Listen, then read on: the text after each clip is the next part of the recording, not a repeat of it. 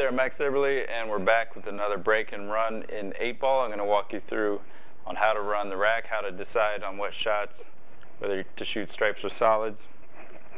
And we're going to start with the break. Again, you want a solid bridge hand. I keep going back to that theme, especially when you're breaking from the bed of the table. I like to break close to the center.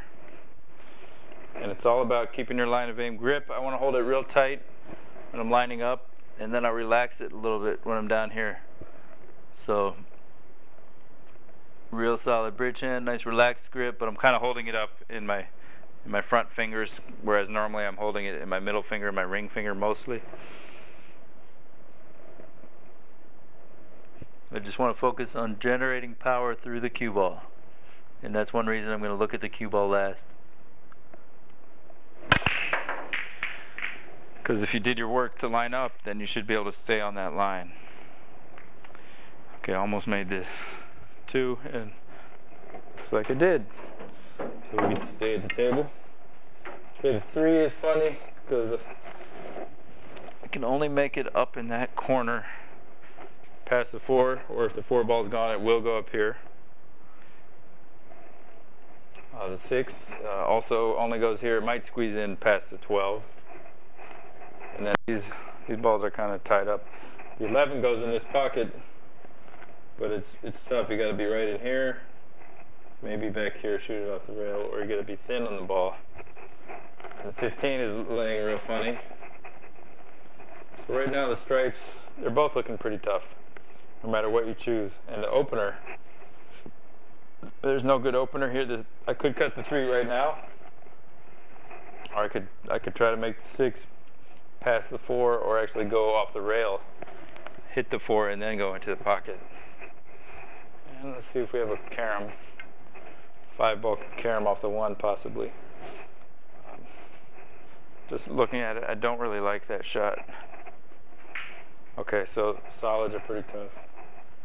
Let's check out stripes. I got a couple easy shots here. That's a plus. My main focus will be getting to this 15 as soon as possible, and then the 11. It's a pretty good shot here for me to get over here for the 15. Although I can do more if I'm down here. If I'm off the rail, I could actually make it and then get back out. But I'm being blocked by that 14. I don't think I can quite get over there off of the 13 right now.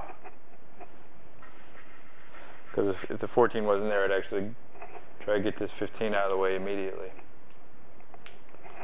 And then the 10 ball, that's being blocked. Even being blocked up there, so I'd have to clear out that 14. Okay, so one of the decisions. I really don't like those solids though, so I'm going to focus now on my strategy to run out for the stripes. And in my opinion, it's almost always better just to go for the run out, because once you get good at this, you're going to run out. Even in tough situations like this, I figured to run out here.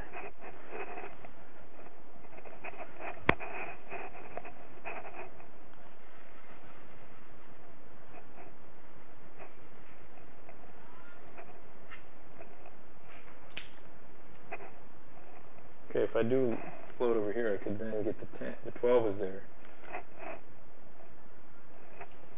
I could do that. And I could come under here, bump the 3, and then get the 14, pull over for the 9, but then that leaves me 2 tough shots at the end. So it would be ideal to get rid of that 11 ball a little bit sooner, instead of plucking off all my open balls. I could look at getting the 11 now. Also, I could go for that cut. It's not a horrible option, actually. So I'm going to do, I'm just going to make the 13, or actually the 9. I could probably pull a little bit closer to the 11 with the 9. Let's do that.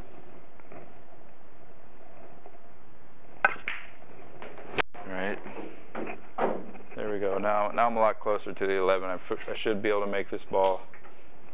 I could actually play into the 10, and there's a pretty high percentage I'm going to have a shot on the 12. 14 or 13 or even the 10 next. So let's do that. Let's make the 11 and then hit the 10, preferably in the middle or on this side.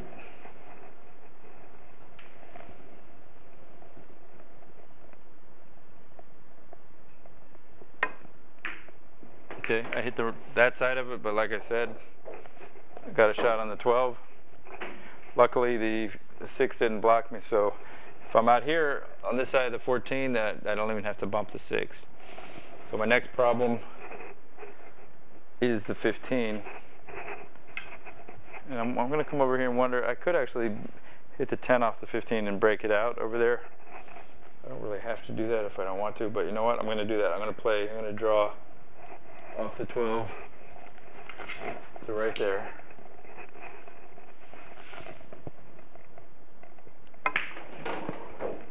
Okay, because even though I can get that 14 now, I'm in an ideal spot. I'm just going to play. I'm going to play to make the 15 next. I'm just going to dribble it up to here, and then I can play the 14, 13, and 8. So all I got to do is roll this one pretty soft.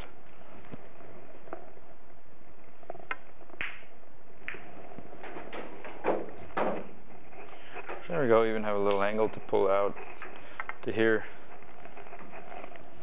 Just going to hit a little below center, a hair of right.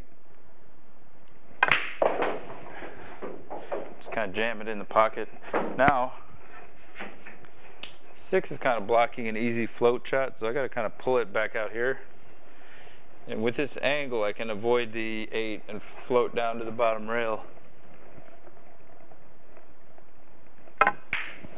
and just play the 8 one rail off the bottom cushion.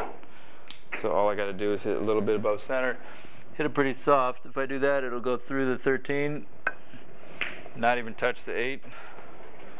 And then I should have a good shot on the 8. Alright, there we go.